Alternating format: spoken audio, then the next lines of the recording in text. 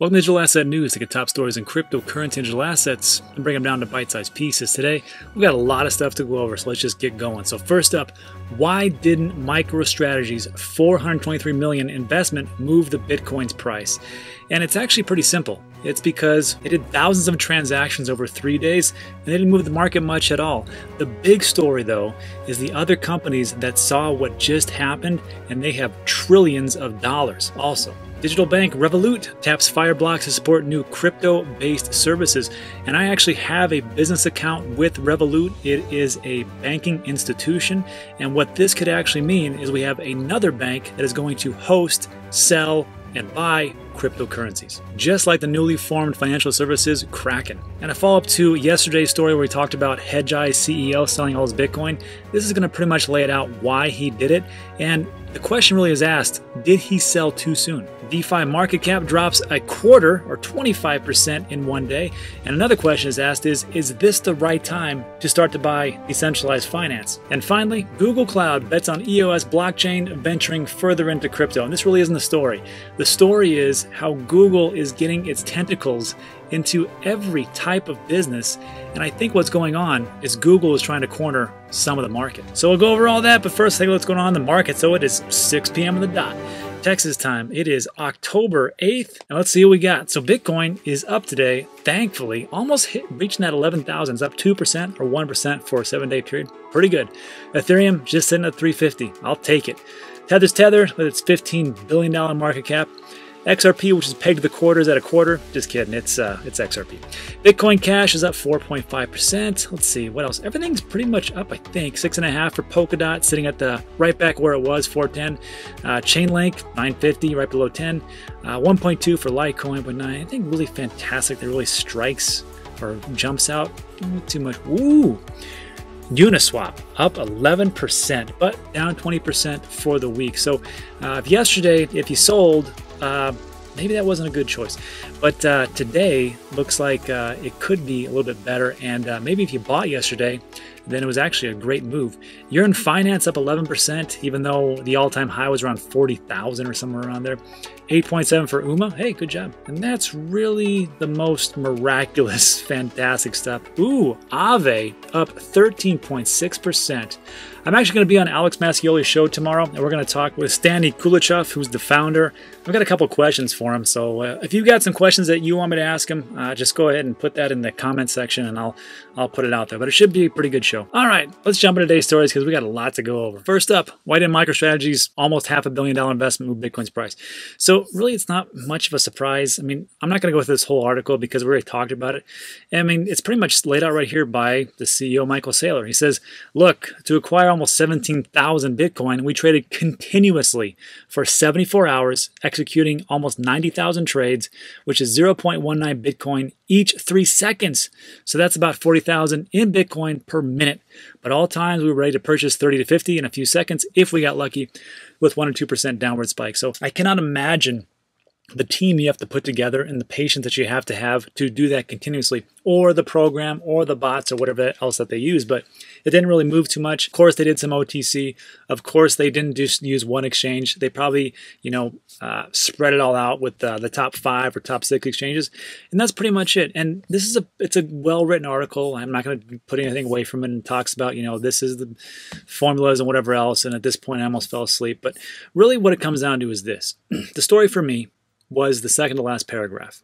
And it states right here, Saylor, CEO, also mentioned that there are 35,000 publicly traded companies carrying a total of $5 trillion in spare cash, getting negative real returns due to the pandemic. This is where it goes off the rails, because let's do some quick math. But it says even if 1 to 2% of this capital, and it says $5 trillion, flows into Bitcoin, this would easily push its market cap to $2 trillion and beyond. So I was reading this and I'm like, I just don't see it, but it doesn't matter.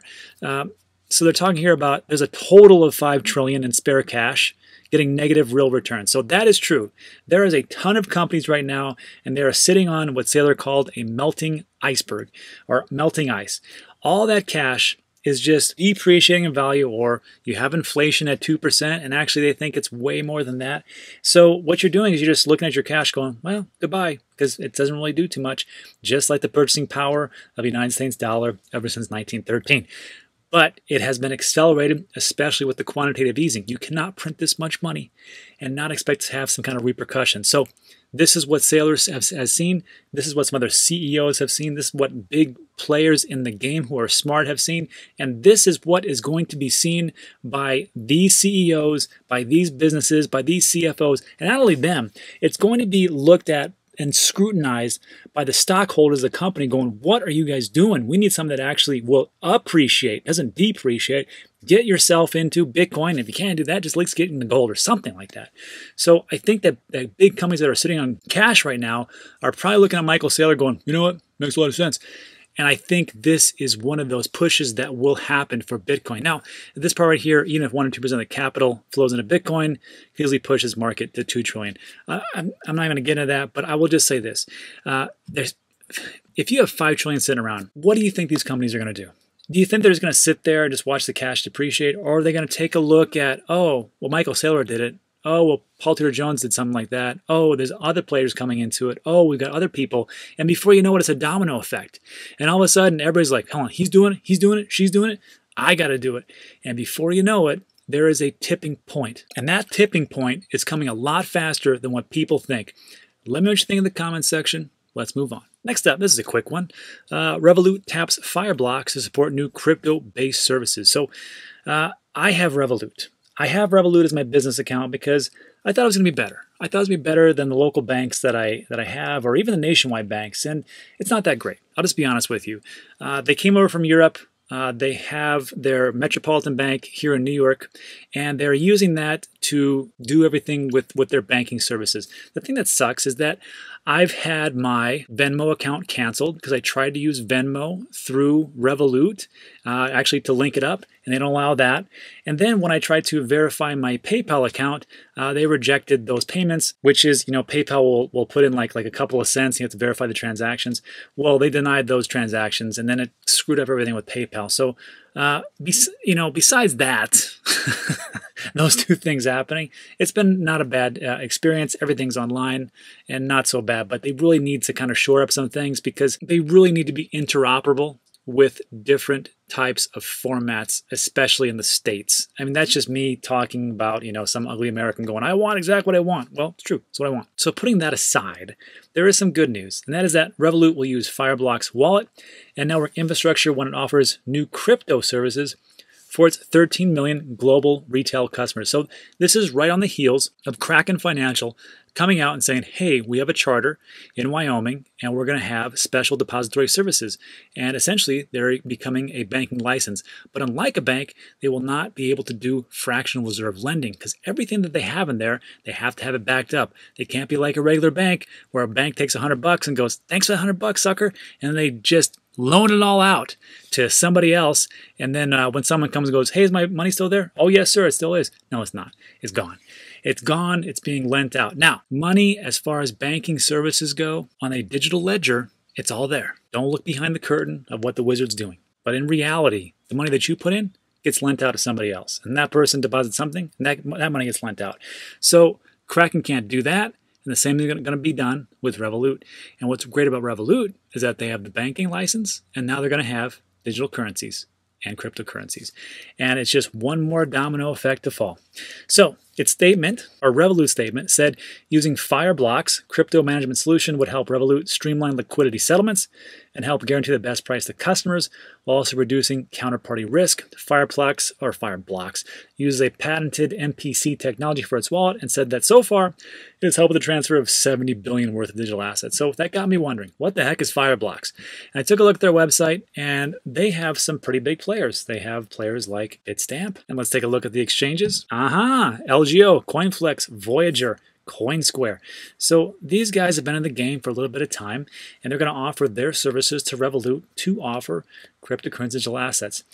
I don't know exactly where this is going to go, but I like to see options, and I like it when the other traditional banks have to sit back and go, are we Blockbuster? Because in the distance, That looks like Netflix. Now, who knows? It's anybody's guess. But let me know what you think in the comment section. Let's move on. Next up, this is a good article. Talks about here's why Hedgeye's CEO sold all his Bitcoin. And this was a story we did yesterday or a couple days ago where we talked about a risk management CEO selling all his Bitcoin. So actually, no, sorry, this is actually 2 days ago. And it was right when the market was pretty much had a big dip. And so they had that. You had also another piece of information where the President of the United States had tweeted out that he was not going to be negotiating any type of stimulus package. And then 24 hours later, he reversed that decision, and now he's in negotiations. And magically, the market came back up. So the question was then, is why did this gentleman sell his Bitcoin? So it's actually answered in this article. So it starts right here. It says, it's not personal, he said, which is CEO Keith McCullough. It's just ROC empirics. And I was like, what the heck is that? Next sentence says, duh, ROC means return on capital. Empirics means math. Which I'm like, who writes like that? Who writes this? So I'm like, who wrote this? And I'm looking at it's Robert Stevens. I'm like, who's that? And then Robert Stevens is a freelance journalist whose work has appeared in The Guardian, AP, New York Times, graduated at the Oxford Internet Institute, and could be reached on Telegram. So I'm like, that's a pretty good sentence. Just, I appreciate people who put a little bit of humor into their article. All right, so going down. He said it's a combination of who knows. McCullough's answer as to why he claims to have sold his Bitcoin. How much is unclear. It's difficult to parse and appears as vague as any YouTube crypto trader who searches for Bart Simpson haircuts and golden triangles in price charts. That's another good sentence. I actually got a kick out of this whole article when I was reading it. McCullough's firm, however, claims to advise risk managers with over $1 trillion of assets under management. And I read that too, and I'm like, does that guy really give advice, personal, like sit-down advice? Or is it just a bunch of people who subscribe to his newsletter and he's like, probably got about $1 trillion. It is unclear in what capacity and whether they simply refer to subscribers of his newsletter. So I know people really like this guy, McCullough. I guess he's very entertaining. I haven't seen him, but, if he ain't cheating, he ain't trying, I guess. But who knows what he's doing. So moving on, it says he says he sold his Bitcoin for a combination of a bearish at Hedgeye trade breakdown and rising probability of quad 4 and Q4. And I was like, well, I don't know what that is either. And they state a breakdown is an explanation and quad 4 is a term invented by Hedgeye. It means that economic growth and inflation are slowing down. Well, that makes sense, right? I mean, we know there's going to be a dip coming up these presidential elections here in the United States. We know it's going to be very tumultuous. It's going to be very hectic and erratic. So we're going to see dips. We're going to see peaks and valleys and all that stuff. This is going to be one of those times when people could actually make a lot of money. I mean, if you start to really think about buying the dips and selling at the tops, or at the tops of those different channels. I'm not those guys. I'm not a trader, but I will be buying those dips and I will be increasing my position by maybe 5 or 10% as it starts to take a dip. So moving down to finish up, McCullough continues, if that empirical fact or my decision to degross and or sell affects you emotionally, you should really consider why that's happening to you. When I sell something for a big gain, the only feeling I have is that I am going to pay taxes. And the author writes, this means that if McCullough has upset you, it's your fault and he's rich and doesn't care. So yes, it's kind of funny, but I mean, really, in honesty, you shouldn't really care if somebody sells. If they sell and they want to get out, sure, go ahead and get out. We should have no emotion. When you put emotion into trading or into investing, that's when mistakes are made. So just kick back, relax. We all know where this is going, right? This whole market's going to go up dramatically.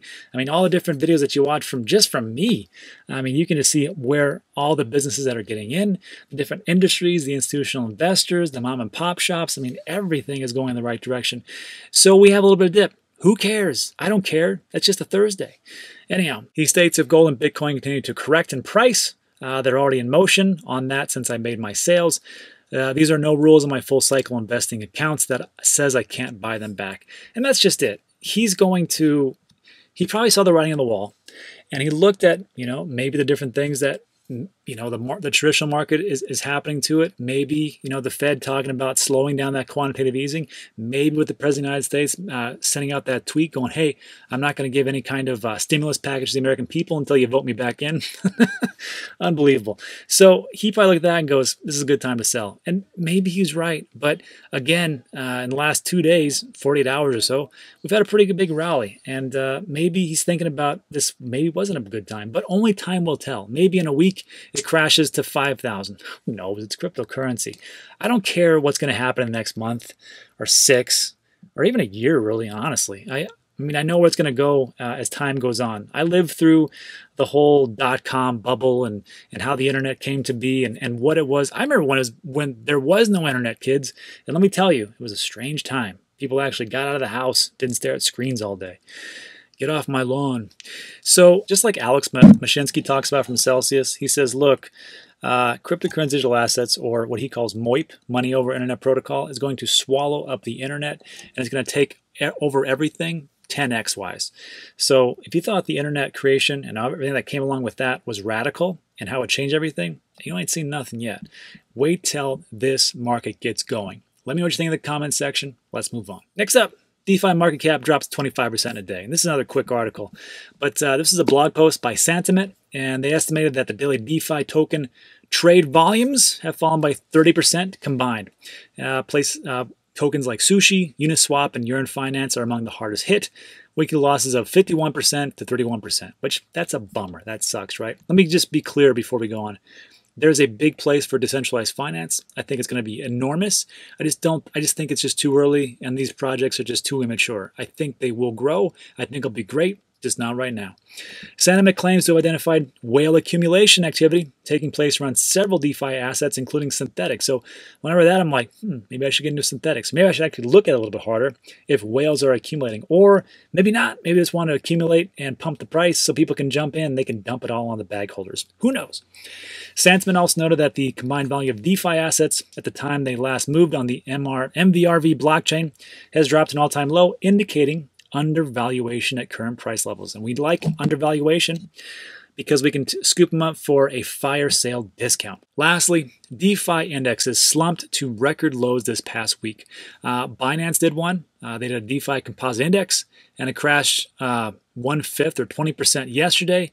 And then overall, it's fallen 63% from late August. So that's not a good one to get into right now. Or maybe it is. I mean, it's fallen so much. But if you started out there, woof. So always be careful with the shiny objects. And I always talk about don't FOMO in. When I say don't FOMO in, I don't mean like don't get into it. What I'm saying is, do your research, take a real hard look, and then when you want to buy in, dollar cost average. If you got $1,000, don't on Tuesday go, you know what, boom, here we go, synthetics, take it all. No, it's not the way to do it. Just dollar cost, whatever you think you can afford. So let's say you have 1,000, let's say you put in $20. Super conservative, right? Super conservative. $20 in, maybe you buy another 20 in 48 hours or 72 or a week later. I don't know. But the whole point is that you don't feel that tightness in your chest when you dump 1,000 in and then it drops 30%. You're like, shoot, I just lost $300. I can't, just like that. My wife's going to kill me. That's not the way to do it. You just put a little bit in, and if it drops a little bit, you're like, great, I can put a little more money in. If it goes up a little bit, you're like, awesome, I made some money. That's the whole secret. It's not super tough. I know there's traders out there. You guys do whatever you want. I'm just not a trader. And this actually leads me to my next point, which I did a little, this was a forward. Somebody had posted this about the overall percentage drop for decentralized finance. You can just take a look. I mean, curve as far as like, here's what's all-time high, and then today, and then Sushi Swap, and da-da-da-da-da-da, right? So the median is about 60%, average 61. So pretty big drop. And then I just posted this, and some good replies, and everybody's got pretty good stuff. I mean, I got some smart people that follow me, thank God. And this one was really good. DeFi Dummy, he says, hey, no worries, I'm well diversified and DCA'd in early. DeFi will replace part of the traditional financial system. True. I totally believe that. Sure, most projects will disappear. True. But some will become leaders in the industry, and I expect 80% of my portfolio to go to zero. I can't believe this. He said it perfectly. I expect 80% of my portfolio to go to zero If 5% moons, I'm a happy camper. And that's the big thing. And this is the big thing about these big money institutional players getting in the game. They know if they put money in, well, their downside is, this is just like what Raul Paul said yesterday. He's like, well, I could lose 50%, 70, 80%. I mean, the downside, that sucks, but it's an asymmetrical investment because I know that this and these projects, specifically he's talking about Bitcoin, can go dramatically higher. So yeah, I might lose 80%, but it could go up 1,000, 2,000, 10,000%. I don't know.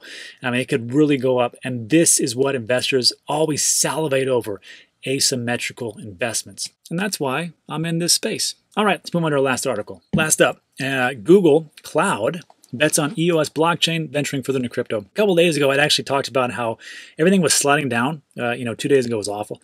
And then the only one that was going up was EOS. I'm like, what the heck? I mean, I own EOS, and EOS hasn't done jack for like years, it seems like. And I was like, what the heck happened there? This is what happened. And everybody told me in the comment section, so thanks, everybody. I appreciate it. But this article isn't about that. I don't really care about that. What I care about is the bulk of it where it talks about how many projects Google has actually gotten into. And this first sentence kind of lays out exactly how the article is going to go. It states, blockchain is undergoing a critical turning point, shifting from an emerging technology into a useful business tool that enterprises want to incorporate into existing IT stacks. You know how good an article is going to go by the first sentence. So I had to look up, like, who wrote this? Rachel Wolfson. So I looked up her, and she's a journalist, public speaker, and podcast host. 10 years experience about technology, has been covering blockchain and crypto since 2017, and she's writing a whole book on enterprise blockchain. So pretty smart lady. Looks like she knows exactly what she's talking about, and it's going to be pretty much disseminated right around now. So let's take a look what she says. So she states, Google Cloud recently became a network block producer by joining the EOS blockchain community. Now, just to be clear, EOS blockchain producers, there's only 21 of them, and you had to vote them in. So it's not like they are instantly in, but they are a big player, and if they get voted in, hint, hint, they probably will be. I think it'll be, pretty good to bring some notoriety to EOS. Then it states, Alan Day, developer advocate at Google Cloud, told Cointelegraph that Google is broadly interested in open source protocols and DLT, or distributed ledger technology. And that's big. When Google Cloud, or just Google, the company itself, goes, hey, distributed ledger technology, that looks pretty good. That's good. But what's better is that they invest into digital asset or cryptocurrency like EOS. DLT is the overarching technology that deals with blockchain. China talks about how great distributed ledger technology is. They do not talk about Bitcoin. They talk about DLT. And these companies are going to start talking about blockchain and distributed ledger technology. But they're not going to say cryptocurrencies, specifically digital assets. So when Google comes out and says, yeah, you know what, we like this, and we like EOS, and we like Hedera Hashgraph, and we like Theta, that's big. So moving on, earlier this year, Google Cloud also joined Hedera Hashgraph Governing Council, enabling Google Cloud to operate a Hedera network node. In addition, Google Cloud supports for DLT. Amazon Web Service is listed as a cloud service provider for China's blockchain-based service network. And moving down, they explain that Google Cloud will leverage advanced security measures on EOS and is building security through progressive layers. Lastly, Kevin Rose, the senior VP of blockchain, public blockchain engagement at Block One, which is the company behind EOS, told Cointelegraph that Google's participation on EOS will enable new business models for both parties to drive the digital economy. Now, I'm going to read you something right now, and it's from Alistair Rennie. And Alistair is the GM of IBM Blockchain. And I want you to realize that IBM Blockchain is not a decentralized, it is a centralized, not permissionless, but permissioned blockchain that is collected inside IBM. And it is only contained in there, and it is made for corporations. It is the exact opposite of what we are trying to achieve. However, it has had some success because businesses tend to trust big corporations. However, I do not think they will be overall successful because IBM is a monstrous corporation, and they will never be as nimble or as quick or able to pivot and make moves like a smaller company can, and that's where innovation comes into. However, this is what he states. Blockchain delivers the missing element of trust that cloud technology alone can provide. Cloud providers are growing increasingly interested in blockchain as a means to enable greater trust and seamless collaboration among disparate stakeholders. So again, he's saying blockchain, not a specific project, just blockchain. So when you ever hear IBM blockchain, don't get excited. It's not really that big of a deal. It's a big deal if you're a corporation and want a permissioned, closed, centralized blockchain. And to finish up, it states, will major firms bring centralization to blockchain? Because that's the big question. With these big corporations moving in, is now everything going to become centralized? Well, it's just all summed up right here. So Google Cloud Service is moving into EOS and they want to become a block producer. But just like I talked about, but since the network, EOS network relies on 21 block producers only that must be voted in by token holders, it seems that concerns over one block producer or node validator failing to carry out governance duties should not result in network failure. That's one of those things. Just because Google's there and they're a big entity does not mean that they will hog tie and run everything to the ground. They're just one. However, we have to be a little bit vigilant when these big corporations move into our space. Me personally, my final thoughts are this. EOS needed this. They needed this win because they haven't been doing anything for the longest time. I mean, they've done things with voice, and that's supposed to launch as some kind of social network, but I don't hear anything about it. I don't know if you have.